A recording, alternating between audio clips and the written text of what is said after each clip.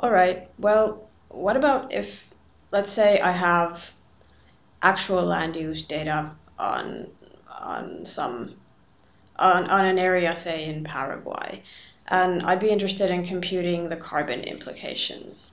So obviously, I need to have values to do that, but where can I actually get the numbers or the values that I need so that I'll be able to input them into the software?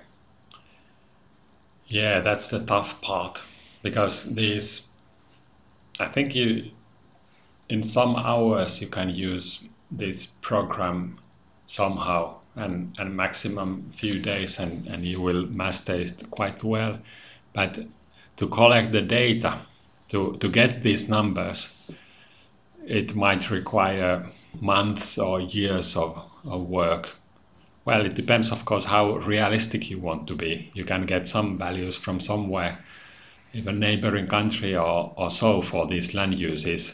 But if you want to have local data from the actual landscape, then you should use remote sensing and ground truthing and actual measurements to get that data.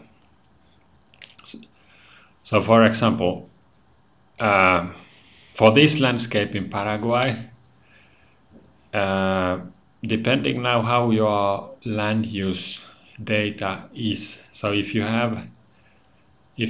do future simulations and you have let's say 5 land uses, you have the cropland, then you have the forest, which might be at this point, it might be secondary forest, but it might be approaching like a human used forest with more carbon than this patch has. But anyway, and then you have other land uses here. So one way would be to go and measure.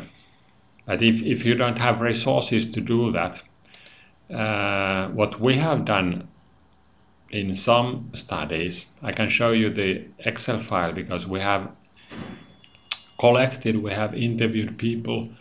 For example, this case is in northern Peru.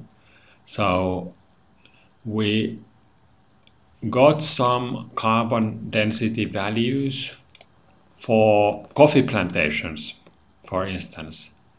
We had 3 values. They differ quite widely from 28, 29 to 72. And then we didn't take the arithmetic mean of these 3 values, but we put some weight on these values based on how close and how trustworthy the sources, the references were for our landscape.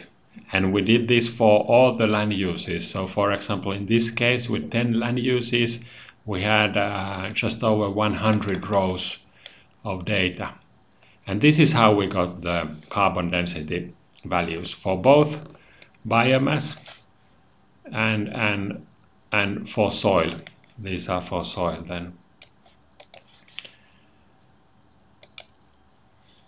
And that's how we got these numbers for biomass and soil. All right, that's very interesting.